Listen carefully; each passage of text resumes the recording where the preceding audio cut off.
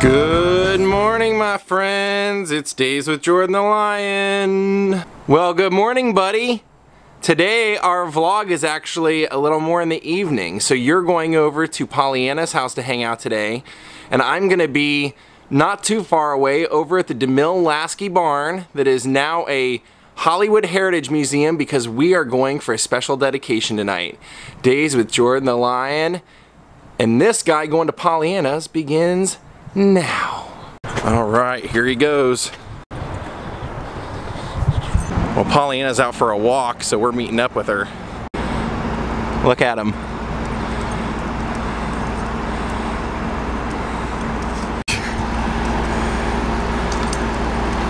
Hi!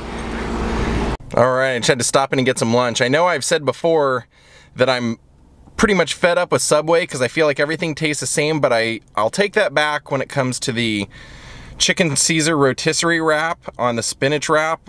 I'm a big fan of that guy, so I've been having those. It's that time of the night for the Hollywood Studio Museum exhibit. Remember when I went to the house that Barbara Stanwyck built and that Jack Oakey lived in for a very, very long time called Oak Ridge? That ties into what we're going to do now.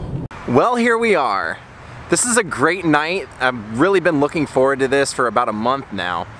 How this all came about is, if you remember, probably a month or so ago, I made a video about Barbara Stanwyck's house and Jack Oakey's house. It's now called Oak Ridge, and Jack Oakey lived there for decades, and when he passed away, the house was donated to USC.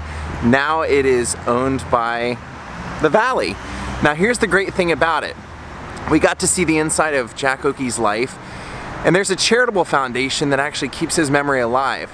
Tonight, my favorite museum here in Hollywood, the Hollywood Heritage Museum, this actually used to be the DeMille Lasky barn. They filmed the very first full-length movie here called The Squaw Man, directed by Cecil B. DeMille in the teens, the 19s.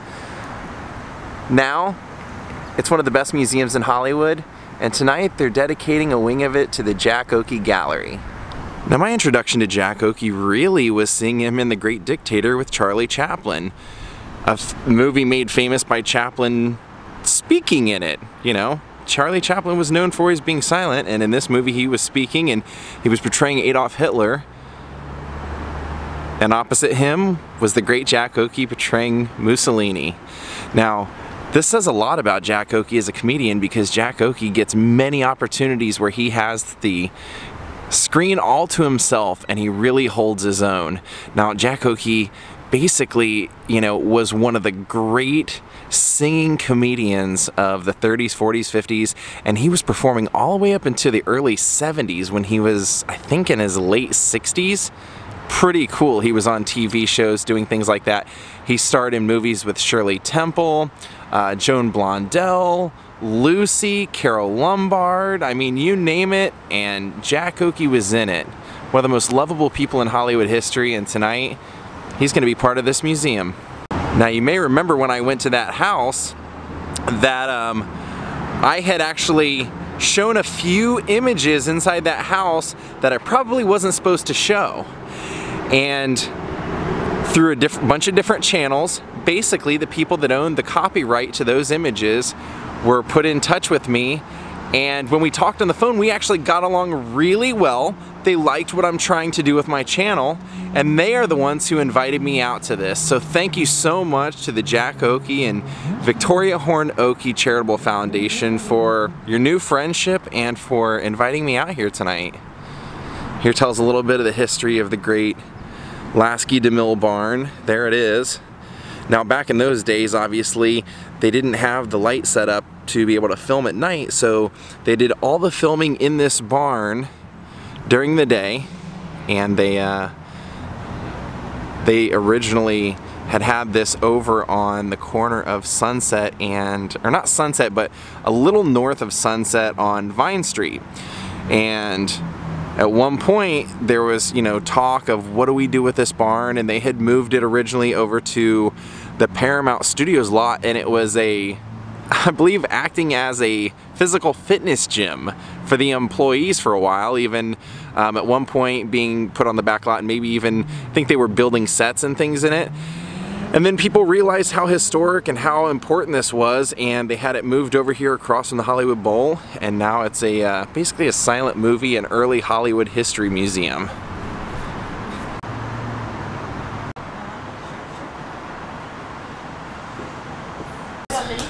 Well, this was Mr. DeMille's office.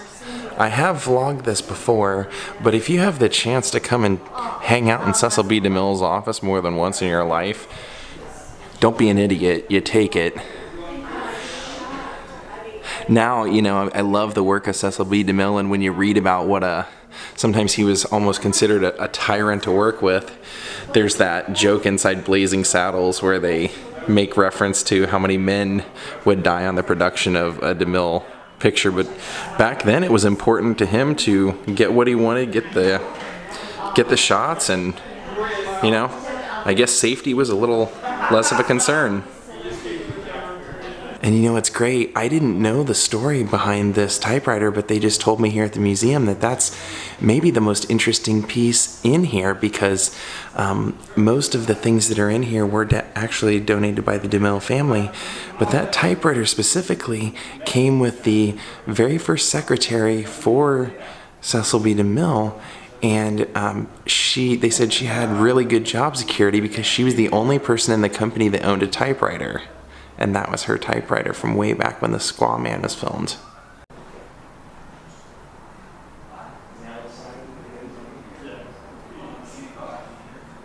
Oh, and this is great. They were just telling me that this teepee was, they gathered up everybody that was part of the crew and everything for the Squaw Man for a 50th anniversary, and this was the place setting.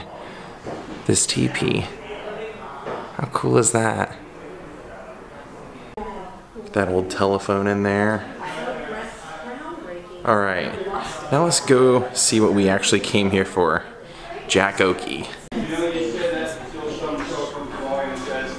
Now this model actually kind of shows you how the original property was laid out. This would have been Vine Street going up and down here. So right now where the Equinox is over in Hollywood on Vine, that's where the original barn was located. Now, I mentioned to you guys last week when I was driving back from Paso Robles, I was considering going to Guadalupe Dunes because I had been there before, but I didn't get to see any of the relics from when they filmed the Ten Commandments out there by Cecil B. DeMille. And here are some of the relics. Basically what happened was, if you don't know the story, Cecil B. DeMille filmed the Ten Commandments out there on the dunes, had an agreement that he would remove all of the sets, but once they were done filming, he realized it was going to be too cost effective and too much work to remove them, so he just dynamited the sets and covered them over with sand. People didn't know about it for, gosh, almost 100 years. And then someone was reading Cecil B. DeMille's autobiography, and he mentions in there that if someone should happen to be digging around out in Guadalupe and sees, you know, things that look like Egyptian relics, he hopes they won't think that the Egyptians made it all the way this far west. So the person who found that in the book ended up getting funding to do an excavation, and they found a lot of the stuff, a lot of the sets out there. So some of it's still out there, and then these are all wardrobe and things from the Ten Commandments. And they're going to show some Jack Oakey work tonight, which is going to be great. And if you're like me and you love Douglas Fairbanks, then you'll love seeing the Douglas Fairbanks wardrobe right here. It's from the Iron Mask. Very cool. And right up here is where the Oakey Gallery sign is going to be, so this is going to be great.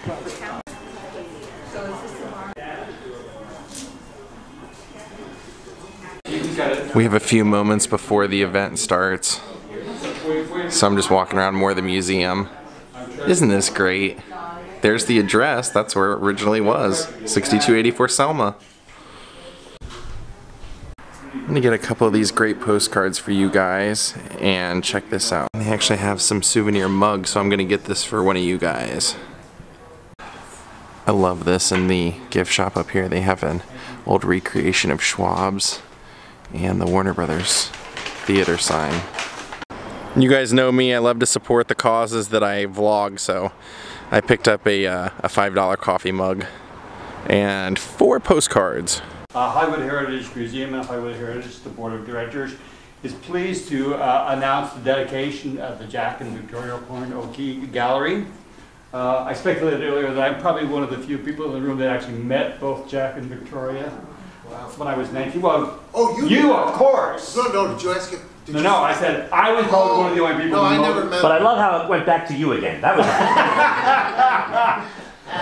That actually, I had lived down the street from where Jack and Victoria lived, and I would run into them in a restaurant nearby. So that's when I met them when I was 19, which was a couple of days ago. I'd like to ask David Sonny from the foundation to join me, please.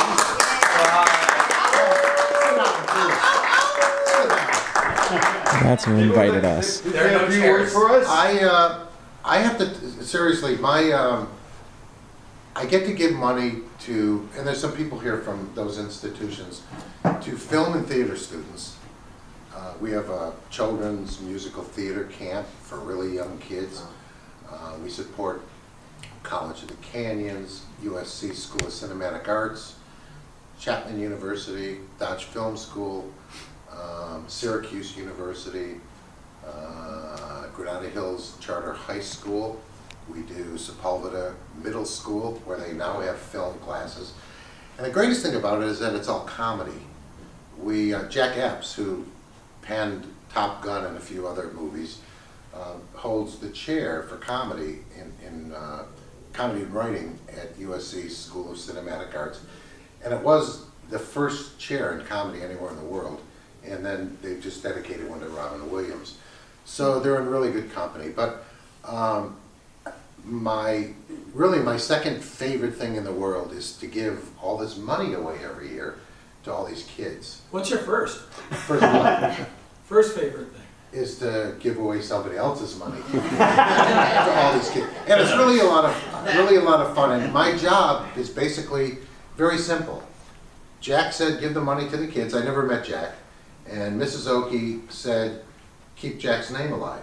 So it's really simple for me to do that. And almost every school and institution that we've supported or funded has abided by what we want. I'll just tell you very briefly, if a student wants to apply for an OAKIE scholarship, they have to watch a Jack OAKIE or a Victoria Horne OAKIE movie.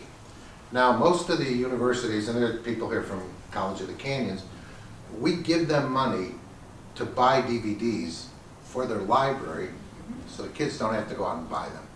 So they watch a movie, they write a brief essay about it, and then they take one scene in the movie and write what they would do, whatever their discipline is, that's lighting or wardrobe, how they would have changed that scene to make it better. They turn all that into the dean, and then that, in combination with their attitude, their aptitude, and everything else they're doing, that's how the scholarships are awarded. The good thing about it for the universities is they already have the money. So it's not like they have to call up and go, okay, here's the money. And it works out really, really well. And Jack's movies are seen, which keeps his name alive, and the kids get the money, which is, let me take that back, they get scholarships.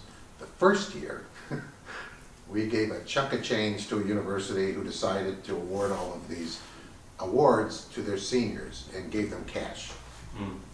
I said, that doesn't work, they're all going to Juilliard. I mean, what are you going to, oh yeah, you got a point there. So the students get credit on their scholarships or on their term project, and that's what we do. So it's a lot of fun, and thank you all for coming tonight. It's really great to finally be able to do this. We didn't have any time to test the banner, so we may actually be living the "It's all in fun" slogan of the foundation. So. They've been yanking my chain for 5 years now. Yank the string. Okay, ready on 3. 1, 2, 3.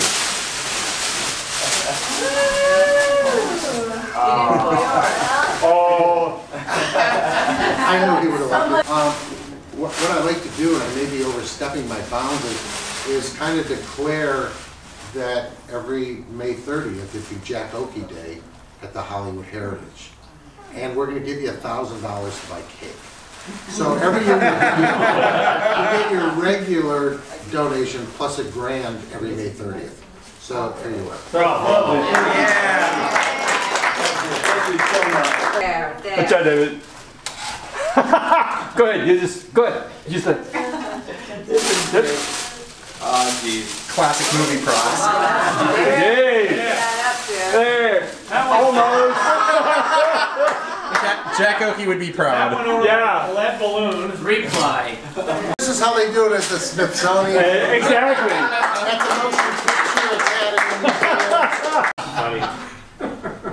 Okay, can we have that? David, put the spear down. You gotta look to the camera. You can do that. Spear and camera. This is magic. All the time until the Christmas. Look at all the hats and the shields that the guards have, and then look right here. Now they're gonna show some classic Jack Oakey films. And that chest is the one seen in the background right here of 10 Commandments. And I always love seeing these two here. So take a look around inside this barn. In the very, very earliest days of Hollywood, the very, very first feature-length film would have been filmed inside of here. And here we are, literally over 100 years later, watching movies in it. It's still here, still exists. And I also have been invited to some future Oakey events that I'll tell you guys about as we get closer. This chair right here, it says, is from Cecil B. DeMille's The Cheat, made in 1915. And recreational parks, and I'm just speaking freely, not really being in the home development business or the restoration business, isn't really too excited about restoring a home. So Friends of Oak Ridge, that group was formed to do fundraising and to get money to pay to keep the home open. We have an event planned there in September, which you'll all hear about later, but to fund some repairs at the house. It's going to be very expensive. But my vision was, number one, to take the trophy room with all the pictures and all that and kind of try to rebuild that to what it was, and then have film classes up there for students, make it a sort of a cultural education center. So it's really got some purpose instead of just being a house. But there are tours that are available of the house, and they're almost like every month now, aren't they? And just one closing remark. Paul Williams was an African-American architect. And early on, the city didn't really recognize his talents. So everything that was done, I forgot the man's name. Who was it? Robert. Yeah, had to sign all the papers and all that, kind of. Well, we're still researching. Sorry, well, this is what I heard from Mrs. Oakey, so it's just what I heard, and I could be making that up too. You can't verify it. But he also designed the restaurant at LAX, you know, with the Brown Derby, and a few other homes in the area. He was, yeah, and there's a building at the corner of Beverly Boulevard, and I think maybe Rexford. It's got shutters on it, and that was his forte. The home has a small cellar, almost a basement, steel girders. It's basically shockproof. There was hardly any damage after the '94 earthquake. It starts at, I believe, $25 for seniors, $40 for individuals, and it goes all the way up from there. And basically, it just helps us keep the lights on. We're all volunteers here. None of us get paid. We just do it because we love this building and we love the organization. We're a preservation organization. We're a museum. We also do Cinecon, as you know. So we have a lot of community outreach, and we have events here every month, except when the Hollywood Bowl is in season. So we do evenings at the barn. We do special events like this one tonight. So anyway, if you'd like to find out more about us, get on our email list. find about our perks of being a member. We do a lot of members-only events, that sort of thing. So what we wanted to do after the reveal is run something quite special, and this is from your Jack OAKIE archive, and we're going to have you narrate the films. It runs just over 30 minutes long, and it's very rare. And if you haven't seen it before, you're in for a big treat. But thanks for coming. Thank you again for that. No, thank you guys. Check. We owe you a debt of gratitude. And it's a great place to support. Right. And plus, again, it's not my money, but the perks really misses out. It's a big company. Well, we watched this really great video that was actually made by Victoria HORNE OAKIE back when her and Jack were alive, and it was really great because it was kind of like a day in their life at their home, walking around, showing what they did and everything. And so I can't show that to you now, but some point in the future I'll show you snippets of it, and it'll be a little special surprise. That's all I can say. I can't show it to you just yet, but I will show you in the future. And look who's back here hiding behind the movie screen that we just watched everything on. This awesome mannequin of, actually that looks like a wax figure of Buster Keaton. Gotta love that. And I believe, if I'm not mistaken, this was his first camera. Let's see. From the estate of Buster Keaton in Beverly Hills and donated by Portland Mason, whose parents, James and Pamela Mason, owned the estate for over 40 years. The Keaton estate was later occupied at different times by Cary Grant and Marlena Dietrich as well. Very cool. And if you saw my my vlog on old Keaton Studios, that's one of the stories that's really cool also about James Mason, is that when he bought that house from basically Buster Keaton's wife, Talmadge, he found down in the basement a bunch of old movies that in some cases were the only copies of Buster's movies that still existed. So thanks to James Mason finding those movies, they still exist now. So we're gonna call it a day here. And like I said, we've been invited to something in the future. We'll reconvene with Jack OAKIE then. But if you want to see some of his artifacts, go to the Valley Relics Museum. I've been there before. They have a lot of his stuff has been donated there. Well, that was a lot of fun, and I just, you know, like I said before, I love the fact that this barn still exists and that they still have events here and that it's still a functioning museum. You can't come every day, but you can come on the weekends. It's open on Saturdays and Sundays. Hi, buddy. Oh, look who's here! Well, good evening, my friends. I hope you guys enjoyed getting to see the Jack OAKIE and Victoria HORNE OAKIE gallery opening. And we'll be back in the future. And we'll be doing some functions with them in the future. So, hope you guys enjoyed this. Tonight's shout out goes out to Shannon. Thank you all for watching. We'll see you all later. Have a great night and goodbye.